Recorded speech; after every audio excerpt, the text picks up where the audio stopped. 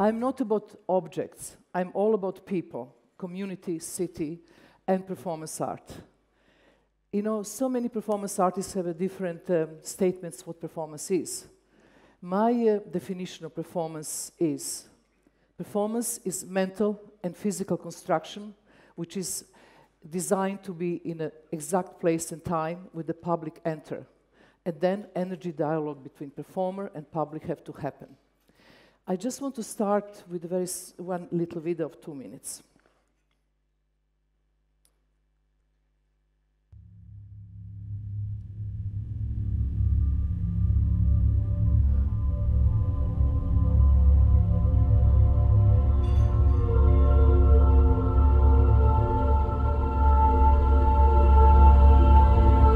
This performance is investigating 3 different social groups, performing the same task, transporting stones from one side of an empty room to the other side.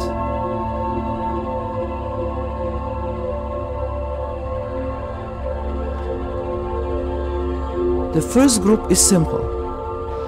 2 individuals each have 2 buckets to carry the stones by him or herself.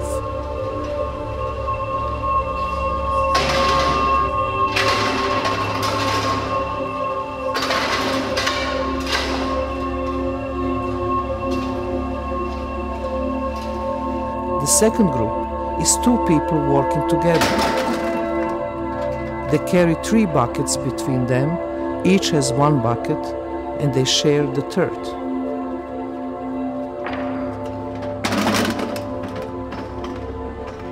The third group is a human chain, passing the stones down the line by hand.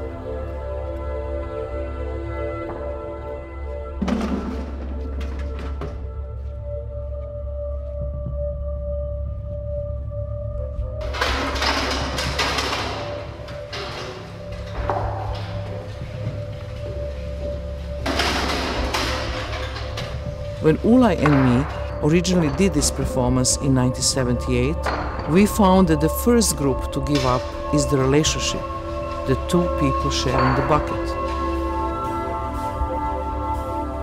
The next to give up are the 2 individuals. The chain is the most efficient method. The chain has the most endurance. The chain stays forever.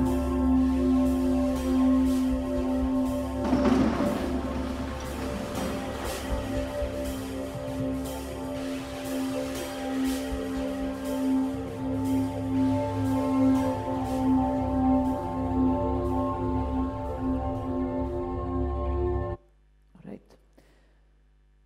So, as I say, I would like for my work to function as a constant mirror, so that the public does not see me in the work, but rather themselves. That is fundamental thing. So I would like to actually take you a little bit from the past into my work. In 1974, I made performance Rhythm Zero, which I put 72 objects on the table, and for the pleasure, but also for the pain, and including the pistol with the bullet. It was experiment, and I was young and foolish, but it was experiment to see what if I give the public entire opportunity to do whatever they want, how far they can go. I end this experiment with the knowledge that actually public can kill you. So I understood that it's a very interesting thing that actually you can take best out of the public, or you can completely transform public into something else and live the spirit, which took me almost 40 years of my career to do. So in this, I just go through these images where the public, you know, in the beginning, you know, they will give me rose, but later on they will, you know, they will take the pins and stuck in my body. They will use the pistol. They will carry me around. It was a very violent experience. It took 6 hours. When I came to the hotel and I looked myself in the mirror, I just had a piece of white hair. I knew this was dangerous area to, you know, to embark. After this, I would like to show you some other things where I actually think that how I involve the public into my work in different ways. I was invited for the Triennale in Japan, and I was asked to make the work there, and I make a dream house. This dream house was idea to serve as a actually hotel, because one thing which we don't have anymore in our lives is the dreams. We don't dream anymore, or we leave television on, or we take sleeping pills, or we are so distracted and wake up in the night. But the idea of the dream is really ancient kind of idea. So I create this tatami house, and when you come in, it's only 4 rooms, and it exists already 12 years now. You can arrive and you can make telepathy phone calls. Of course, the telephone never worked, but the telepathy phone calls is a metaphor. Then you go in, you can have a glass of water. This is the citizens of the village. This was done for the small village of 36 people who are rice workers.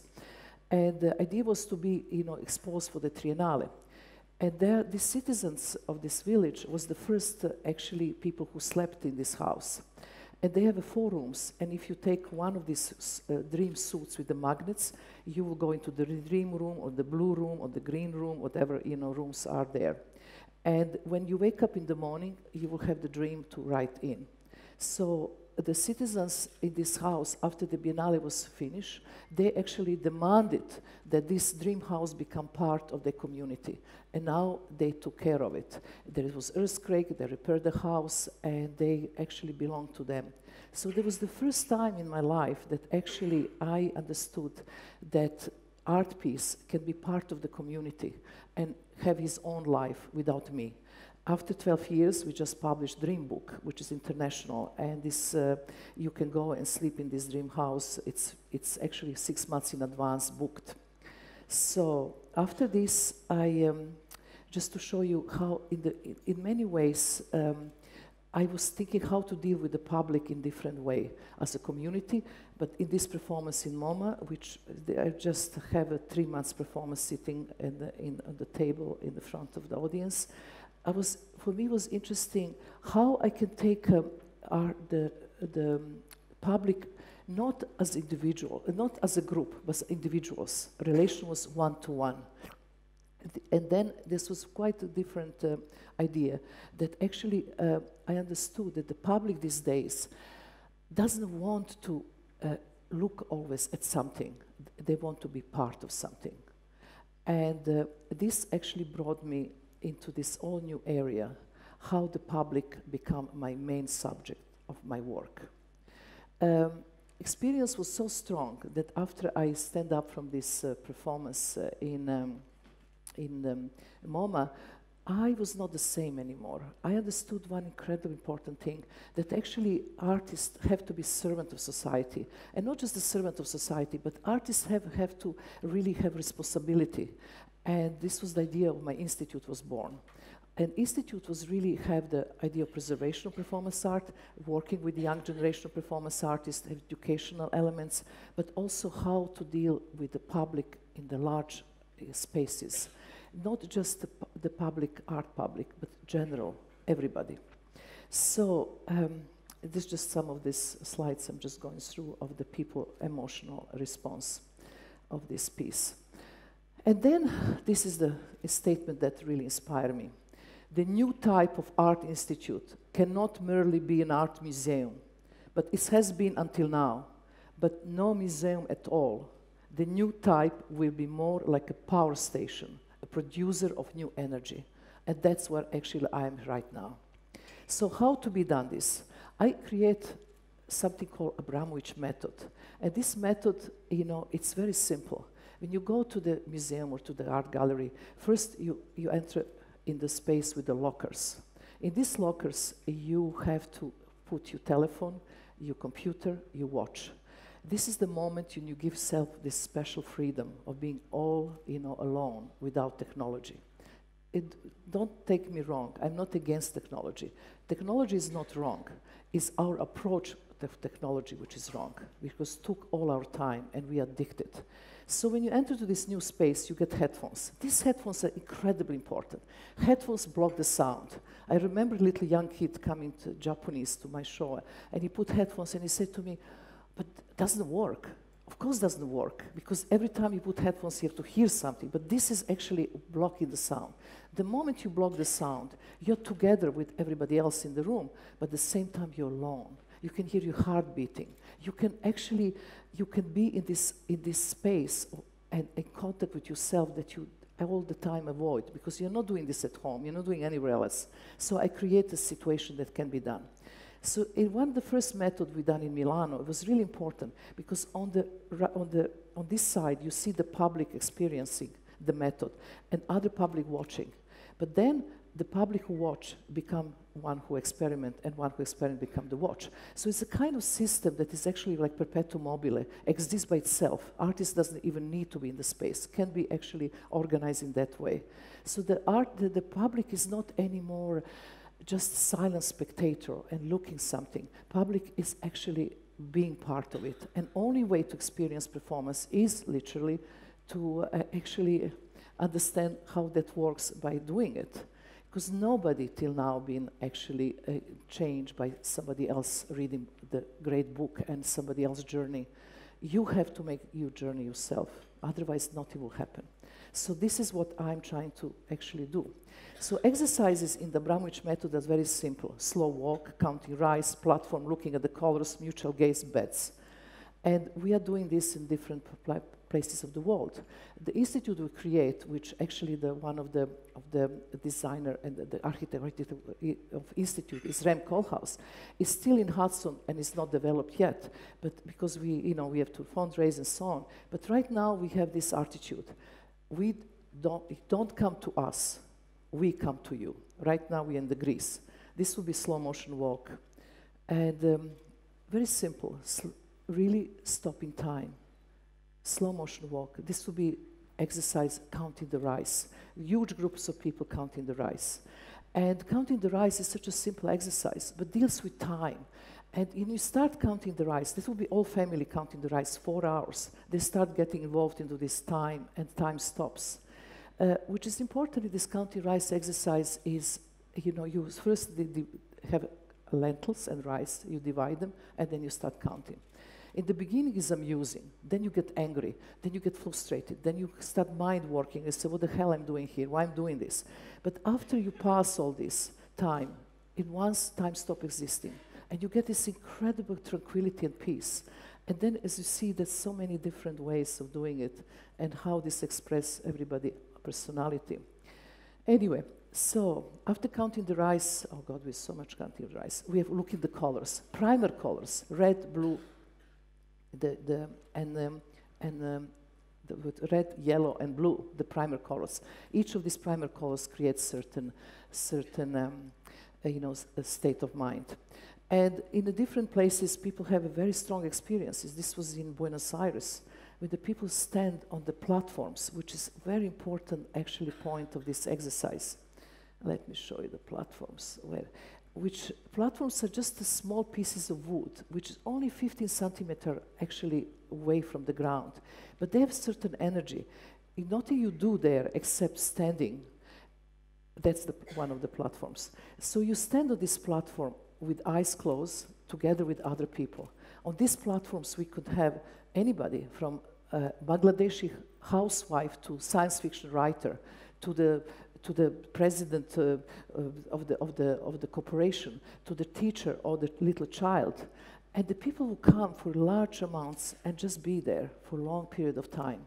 I have this little young kid who stand there every day for 10 days, and I asked him, but why are you there? Why are you coming always and stand on this platform? And he said, I'm so bad in the school, but when I found this platform, it's so peaceful, so I will go to the end of in my room and in my home and just stand there, and then everything's going to be okay. So this is like just the simple systems. To me, this image says everything about that. This is really family, 3 different generations experiencing that kind of moment of connection with their own self. All right, so visitors numbers are in all the places various. We just done in Australia, which in 12 days we have 32,000 people.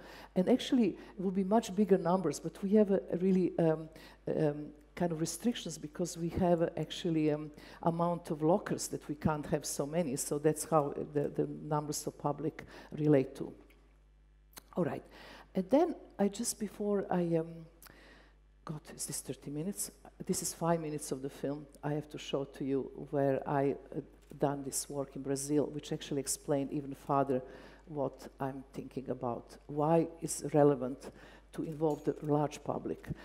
This method is not only for the people who are artists or interested in art, or the curators, or the collectors. This method is for everybody, because everybody can take the part for himself. The science fiction writer who came every day in Serpentine Gallery and walked for 3 hours for 10 days, I said, why are you doing this? He said, I need to this slow walk, and I come home and write. So he took that part. If you're a musician, you take something else. If you're a teacher, you take something else out of this. So anybody from any profession can actually benefit from this method. I just done method for the music, and with using the way how to listen in new way classic music, like a Bach.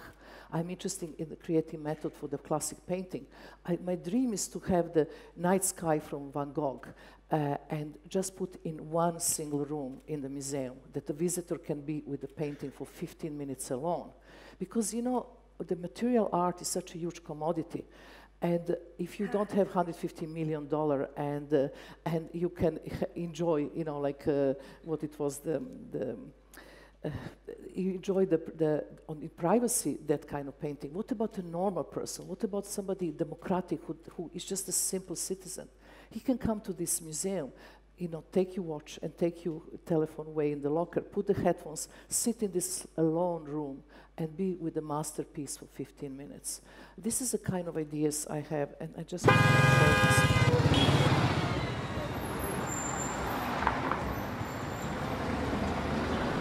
I don't think we need art in nature.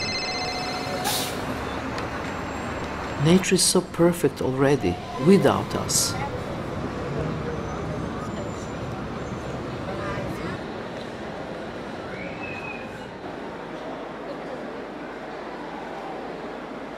We need art in the cities.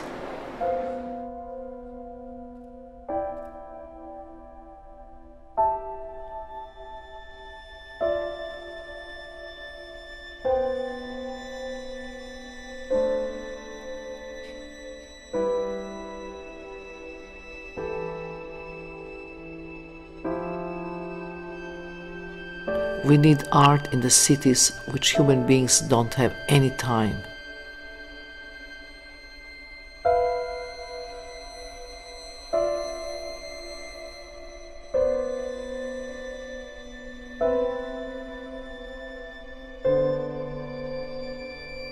In the cities they are polluted.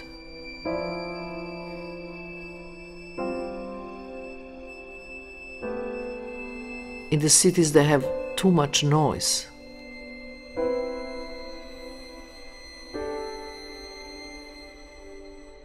We have to take experience from nature and transmit it into the cities.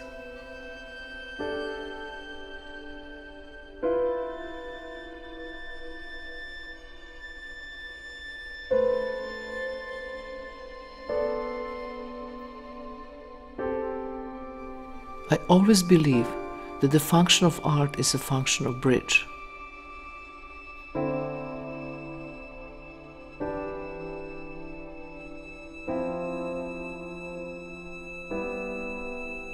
To bridge different people from different social backgrounds.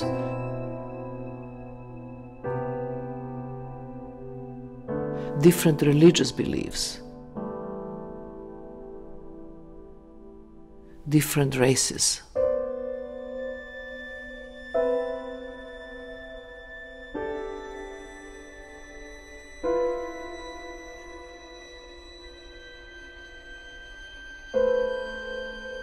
But it's also about communication between physical world and the spiritual world.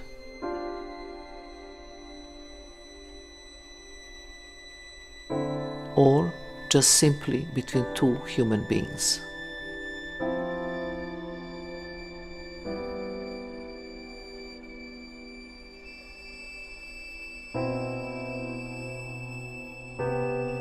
I think this trip was very important to me. Not just to get new ideas, but also to open my mind into something different. After I come back, somehow the puzzle came together in a very clear and bright image.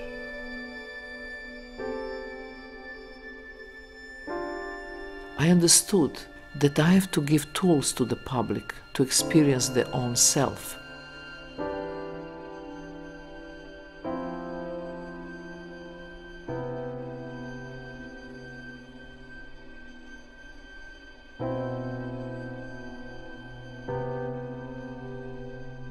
I have to just blend in. I have to be like a conductor. Because I'm always performing in the front of the public. I'm engaging with the public. The public is my mirror. And I'm the mirror of the public too.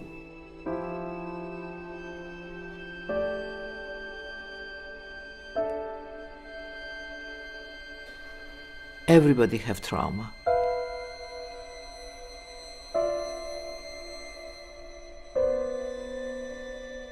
Everybody have loneliness. Everybody have fear of death.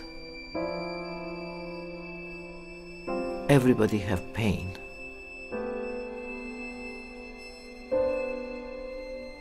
I'm giving part of myself, and they give me part of themselves.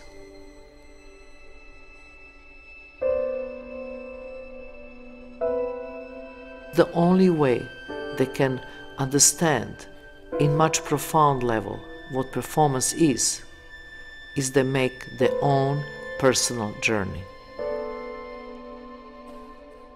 I am removing myself completely from the public. Public is the work.